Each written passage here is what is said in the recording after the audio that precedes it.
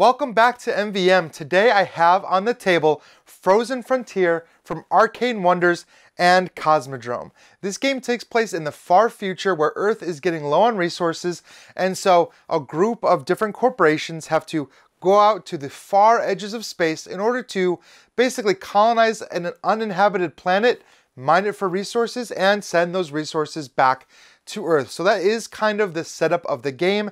Each one of the players is going to be taking on the role of a different corporation.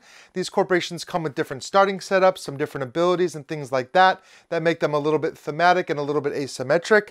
And everyone is going to have a ship that they're going to be using to kind of move around the planet and mine resources and place buildings and do just a bunch of different things with the ultimate goal of being the one to collect the most victory points. So there are a lot of ways to collect victory points in this game, but one of the main ways is by gathering resources in a really unique way and shipping those resources back to Earth during a shipment phase.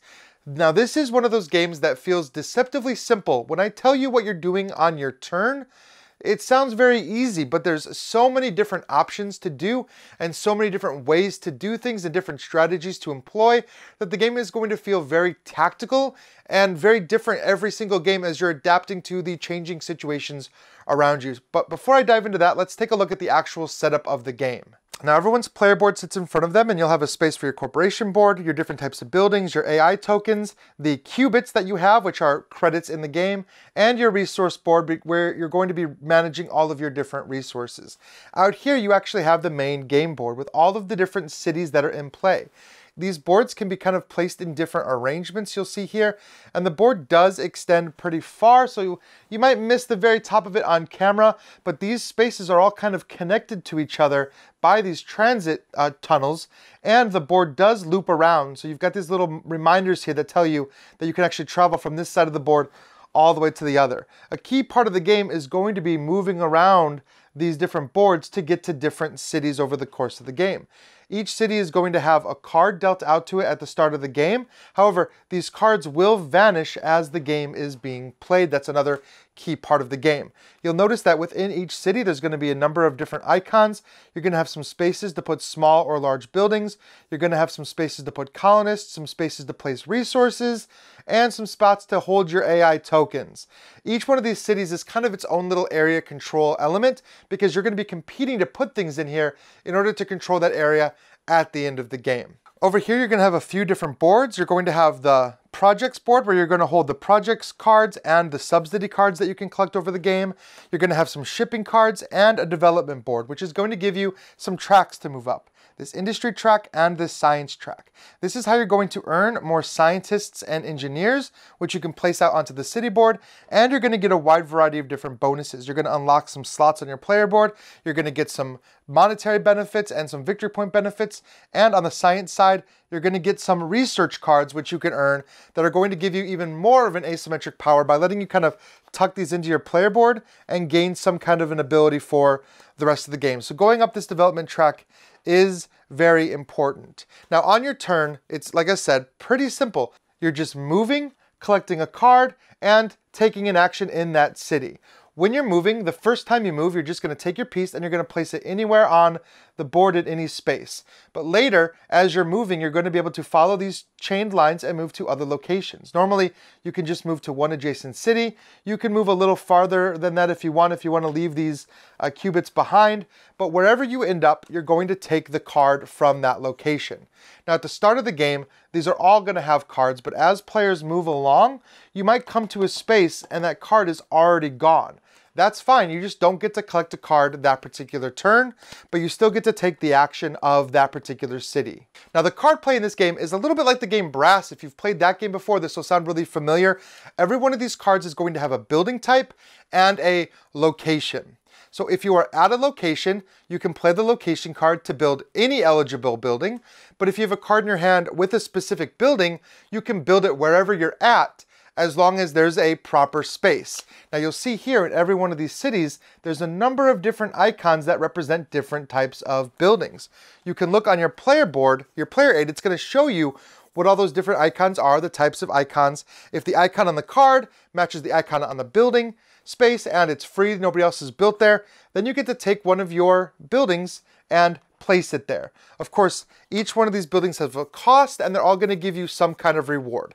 The cost is going to be in spending some kind of resources on your resource board, and the benefit is going to be some kind of movement on these movement tracks over here, which, like I said, are going to get you just a wide variety of benefits. So building buildings is important. It's also going to contribute to the area control mechanic of controlling that particular city at the end of the game. So you're going to be spending resources a lot to get rewards. Building buildings is one of the ways to progress your score. But like I said, you can use the card for either one. However, if you happen to be both in the city on the card and building the building on the card, meaning you've got a perfect match, you're using both parts of the card, that's considered completing a project. Instead of just discarding the card, you're going to actually take the card and tuck it under your player board as a completed project card, which is going to give you some kind of benefit, either an instantaneous benefit or some action benefit for the rest of the game, or just something that happens every income step. At the beginning of the game, you can hold 2 of these project cards, but if you go up the development tracks, you can unlock more spots to tuck more cards in. Now, that's kind of a perfect storm of things coming together. You have to be in the right city, with the right card in your hand, with a building you can afford to build that somebody else hasn't already built. So more often than not, you're not going to get to complete the project. You're going to use the card for just one part of that, either the building or the city. And that's fine. If you do it that way, you still get to build the building, and then you get to draw one of these subsidy cards and take the bonus from whichever half of the subsidy card you want. This is also the game's timer. There is a deck of subsidy cards, and you're going to set out a number every single game. And as people go through them, that deck is going to be smaller. When that deck is smaller, the round is going to end, and you're going to move on to the next round. So there are only 3 rounds in the game. You're going to go through this subsidy deck 3 times. Now, there's another way to draw subsidy cards other than buying buildings, and that's one of the other actions you can do on your turn. If you can't afford to play a building, or you don't have the right cards in your hand, you can just do what's calling raise funds, which is going to get you some of those qubits to put on your player board, and it's going to give you another subsidy card as well. So the game does keep moving. But there is a third action you can do out on the board as well, and this doesn't require a card. And this is the collaborate action, which is going to let you place these colonists in these different spots. And you'll see that there's blue to match blue, and there's red to match red. So this is the third action you can do, is just place them out there, and you're either going to gain some kind of production, or you're going to gain some kind of lab benefit. As you place scientists into these spaces, you're unlocking the lab for that city, allowing whoever is in that city to potentially take some kind of action. And if you're placing one of these engineers, you're unlocking another resource from your player board. So that's something I haven't talked about yet. I mentioned how this game handles resources in a very different way, and it does. You're managing your resources over here on this little storage board, but these empty spots indicate what you have available to spend. If you need to spend a particular resource to take an action or build a building or something, you're taking one of these qubits and you're placing it in the empty slot, and you're locking it in there. So for example, at the start of the game, I have 3 spaces for aerogel. Over the course of the game, I can spend 3 aerogel, and then I'm done. I can no longer spend aerogel. I have no ability to produce aerogel left in the game. I have to find ways to produce it. And that's where that production comes into play. It actually lets you remove placed cubes.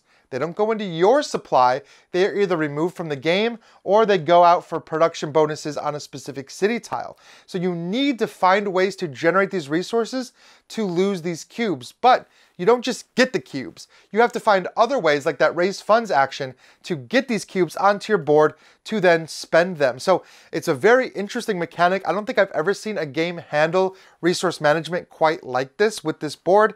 And of course, there are 3 basic resources that you're trying to gain to spend to take these actions.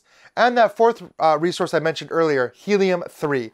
This is what the planet Earth needs in order to produce energy. So every round, you're going to have a requirement of sending helium. Once all the actions are done and the round is over, everyone is going to have to contribute some amount of helium-3 back to Earth.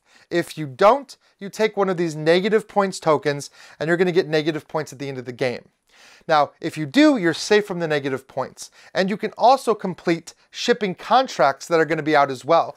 These require you to send back a certain number of different resources back to Earth.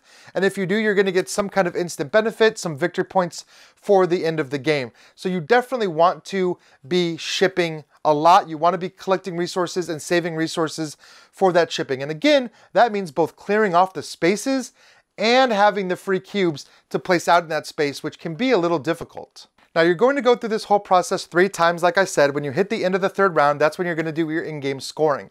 That's where area control of these different cities matter, because everyone's going to be putting out city markers over the course of the game. You're going to be putting out buildings and even these little AI tokens, which can be put out to increase your control of that particular city. So you're going to be scoring for each one of these cities, and you're going to be scoring based on what all has been built in there. So the juicier a city is, the more points it's going to score you. You're going to have victory points that you acquired over the course of the game. You're going to have some in-game scoring cards that you got from research. You're going to have points from the different tracks. So there's just a lot of different ways that you can score points. So there are a lot of different strategies that you can employ in this game. Plus, since each corporation has a different ability, you're going to be supplementing that ability with project cards that you've completed and some of the research cards that you've taken. You're going to be growing out a very asymmetric build over the course of the game. And of course, the way that the cards come out, just everything that happens in this game and everything that other players do are going to change your tactical turn-to-turn decisions. So while this is definitely a heavy strategy game where you really want to have a plan, you're going to have to adapt that strategy because people are competing for these spaces. They're going to move to the space you want, take the card you want, build the building you want. So you're constantly looking at other players, and there is a very high level of interaction. Even though there's no direct PvP, there's a ton of blocking people and taking resources and things that people really need for their setup. So if this seems like the kind of game for you, definitely check out their campaign. It's coming soon. You'll be able to see what all the final components look like and what all of the final rules potentially look like and any stretch goals and things like that they might have hidden. As always, if you have any questions or comments, please leave them down below. I'd love to hear what you have to say about this game. And you can always join us in the Discord community to talk about this game and all the other games we talk about every day. We would love to have you there. But as always, until I see you again, just keep having fun at the table. Congratulations, you got to the end of one of our videos. Now, if you want more practice, just click on the video over here. It's another video. You might not have seen it yet, so click on it. If you don't want to do that, at least click on the subscription button below. That always helps us. And if you want notifications, please ring that bell.